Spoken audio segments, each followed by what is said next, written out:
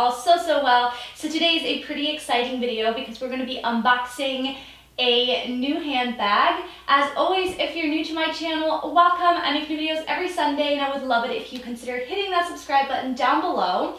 So let's just go ahead and jump right into this video. Okay, so I don't even really know where to begin, so I do apologize if this video is going to be a bit all over the place, but if you've seen my 2018 luxury wish list video, if you haven't, I'll leave it linked down below, then you probably know that I said that I wanted to buy my first Chanel bag and that I wanted to get the Chanel mini rectangular in lambskin. And after a bit of searching, I put myself on a waiting list for that bag about 2 months ago. And while I was waiting, I kind of did some more research, and I always loved the boy bag. I always thought it was just such a stunning bag. However, I always thought it was a little too big and bulky for me.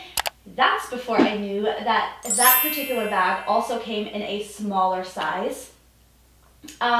So then while I was on the waiting list for the mini rectangular, I was kind of leaning more towards the small boy bag and going back and forth and really couldn't decide. So I actually did a poll on Instagram and a lot of you guys helped me just kind of decide there, and it was actually a tie. A lot of people voted for the boy and also a lot of people voted for the classic mini.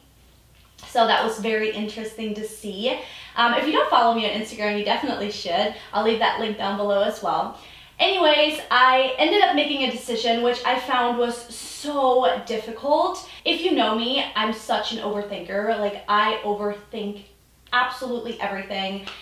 It starts with what I'm gonna have for dinner to what I'm gonna wear. Like, I overthink everything. So something like that, it really took me a while to, just think about what would be right for me, what I would be getting the most use out of, and, things like that. So once I made a decision on which bag I wanted to purchase, then I had to think about which leather, which hardware, which color. So it took a little while to figure out what exactly I wanted, but I think I made the right choice.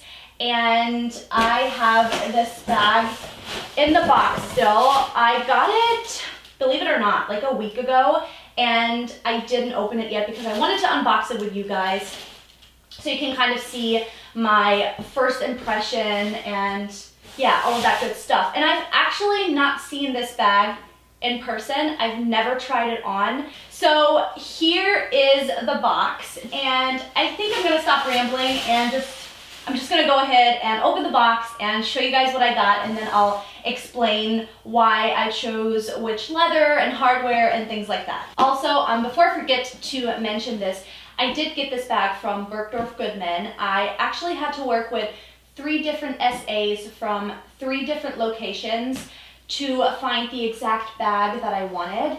So, I don't know, that's something to keep in mind. And I was really lucky. The 3 people that helped me were so incredibly nice and just helpful. I wish I could have purchased from every single one of them, but unfortunately I couldn't do that. Let's go ahead and just open this box. I am definitely a bit nervous because I didn't think that I would have this bag in my collection this early on, if that makes sense. I definitely thought it would be a little later in life. So yeah, I'm really excited, but I'm also a bit nervous. All right, so the ribbon's off. And I keep thinking I'm out of focus, so I hope you guys can see me good. Let's just open this. Okay, this is kind of hard to do one-handed. Oh, this is so weird. Can you guys believe that I've had this bag for a week and I have not looked at it? So proud of myself. Okay, so here is the bag in its dust bag. Oh God. Oh, this is so weird. Okay, so here is the bag I got. Oh my God, I love it. It's beautiful. So pretty. Let me get all this stuff off so we can take a better look at it. Okay, so I took everything off, and as you can see, I decided to go with the small boy bag in caviar leather with the Gold Hardware. Now let me talk about the leather for just a minute. It took me a while to decide on if I should go with lambskin or caviar. About a week, I would say. It was definitely the one thing that took me the longest to decide on.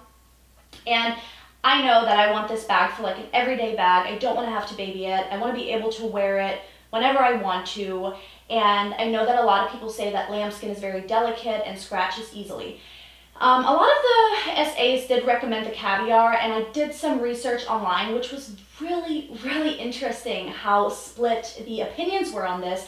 So many people, of course, said that the lambskin was very delicate and did scratch easy, but then there were also a lot of people that said that the caviar was actually more delicate and the lambskin was very durable. So, you know, like I said, opinions were very split. At the end, I decided to go with the caviar because it is my first Chanel bag and I don't want it to get scratched and I don't want to have to worry about it too much and, you know, just baby it.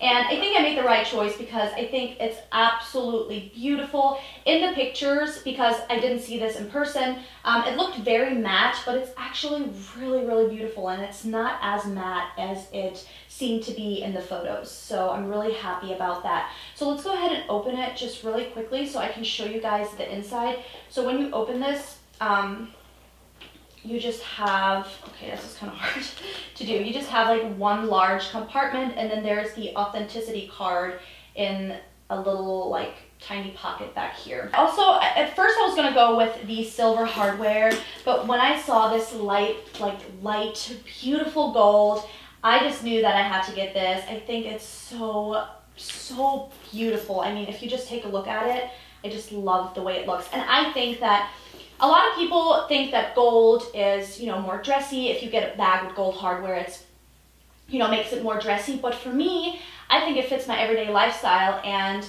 I can definitely see myself wearing a bag with gold hardware, you know, just casually or dressed up as well. Also, I wanted to show you guys that every Chanel bag comes with one of these.